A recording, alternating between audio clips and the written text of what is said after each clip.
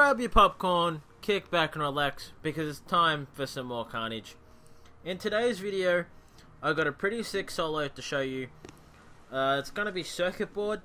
You can see the guy's stats that's up on screen here. So obviously this wasn't me that attacked, but still a pretty cool solo. Felt like I should show you guys. You'll see how much GBE he has, and don't be too alarmed, because he did not need that much. You could do it with about 90% quite easily. So before we go into this, let's look at the base. So this is what the base looks like, and you'll see that this is an easier version than what you'd normally expect.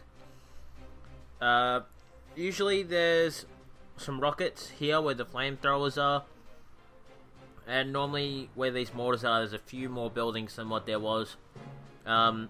Those buildings on the right here, even if there was more of them, it wouldn't have been an issue for him. What would have been an issue is the rockets. Although I suspect that though, if he had have used Ruka, so instead of using 3 boats of heavies, if he used 3 boats of riflemen, and then instead of shocking the boom cannons like he did, he could have just shocked the the rockets, and that may be an unboosted solution for that version of the base. So he's basically just dropped everything all at once, dropped a flare up the top. That's not a great method, really. I don't agree with that. I also wouldn't have shocked these now. I would have smoked. I would have dropped like 2 smokes. I think that would have been a much cheaper solution over time. So perhaps not the most efficient attack, but he still did it unboosted. I mean, granted that this is an easier base. This is the easier version of the base.